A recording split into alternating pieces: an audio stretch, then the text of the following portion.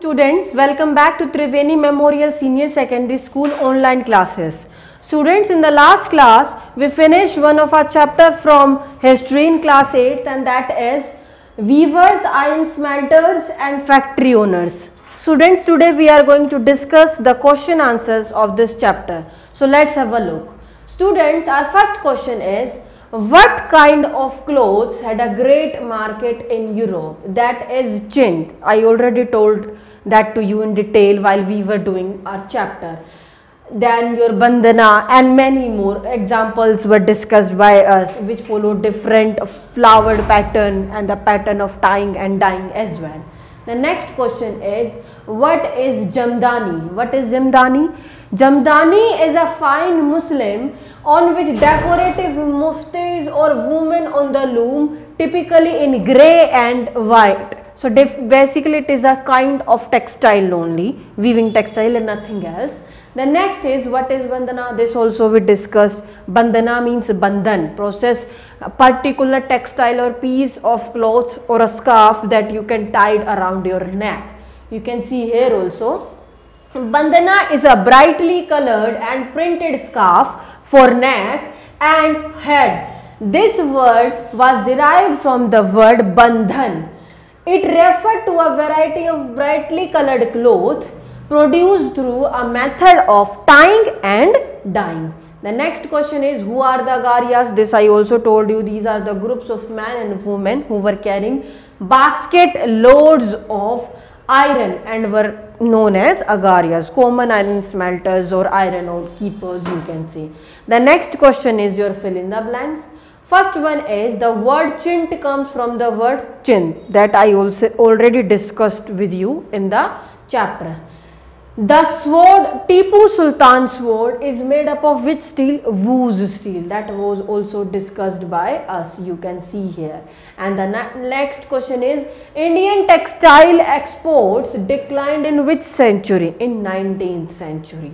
The next question is, how do the names of different textile tell us about their history? This I discussed with you in detail while we were reading the chapter, like the chint come from the word chint, bandana which come from the word bandhan. Recently also I discussed with you, and bandhan means the process of tying or dyeing a particular piece of cloth. In the same way, different words point out towards a different structure or different nature of textiles. So we can say each word represent different textiles that had already been discussed by us.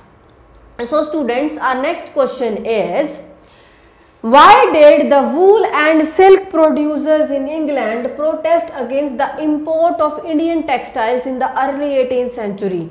This also we studied, that they were facing cutthroat competition from Indian textiles. Even the Queen herself wanted to wear Indian textile cloth only because of their extreme fine quality. So in order to avoid that cutthroat competition, they protested against these Indian textile clothes. The next is, how did the development of cotton industries in Britain affect textile production in India? This I already told you.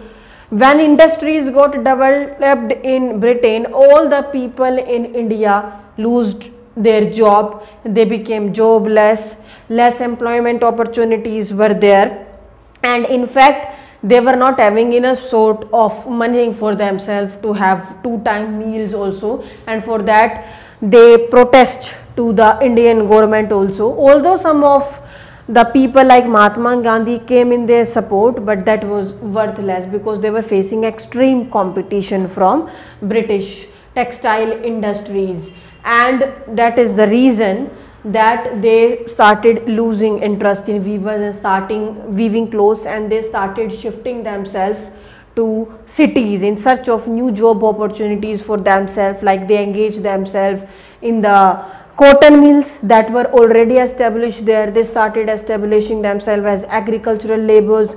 They started working in tea plantation and many more.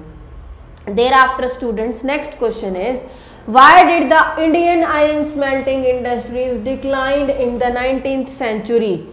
The same question, same points are there, students, that I discussed with you now. So in your own points, as we have already discussed this right now and earlier also in the chapter with you in detail, you can write these points in your own words.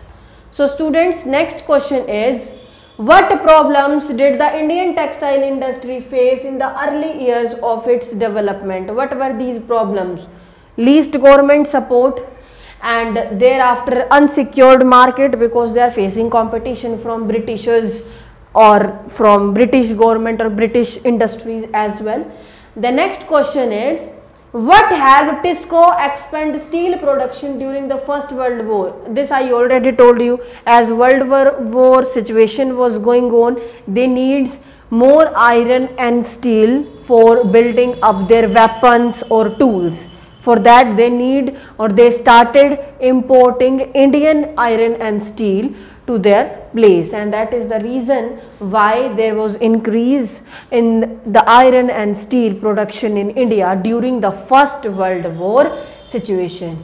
And also government also played an initial role in that, where government stated that the import of British iron and steel in India was banned, and if any trader was involved in such activity, they have to pay high amount of tax. So these were the reasons why iron and steel industries got encouraged or increased during the First World War. So students, that's it about our chapter. These are the all sort of questions that we have discussed, and students, now we are done with our chapter and hope you understand the chapter very well. So we will meet in next session, students. So till then, take care and thank you, students.